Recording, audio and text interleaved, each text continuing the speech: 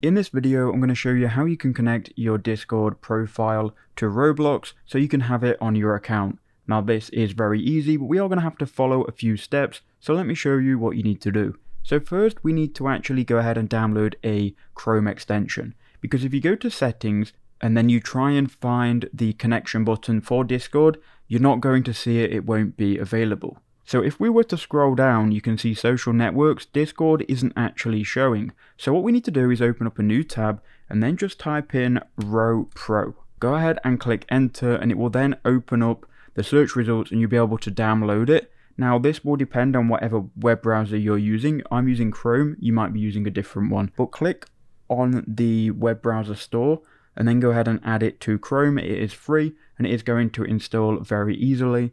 And as you can see, it has 4.8 stars.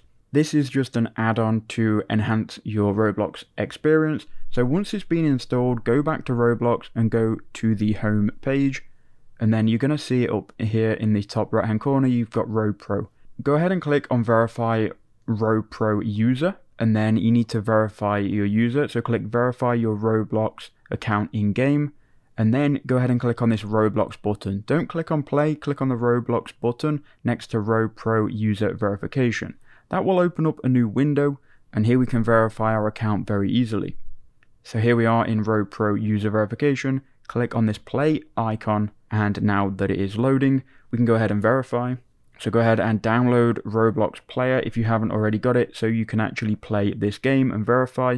And by actually verifying, it's going to allow us to add our Discord account to Roblox here. Okay, so I've just downloaded Roblox real quick. If you play this, usually you will already have this downloaded. But what you need to do is basically play the game, right? By playing it, you can then click generate verification code. And this is what we're after. We can highlight this. It's going to be some emojis. You can then go ahead and copy it by clicking on your keyboard, holding Control and C.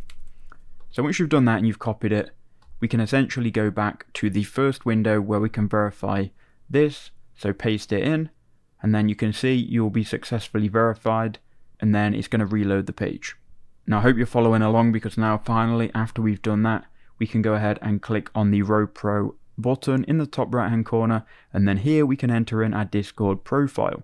So open up the Discord application, then click on your profile, and then here you can go ahead and copy your username by clicking this clipboard icon, then paste it into here, click save, and then OK here.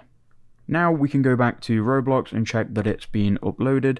So if we go to our user profile, we can now see Discord is here. So that is all you have to do. I hope that video did help you out. Leave a comment if it did.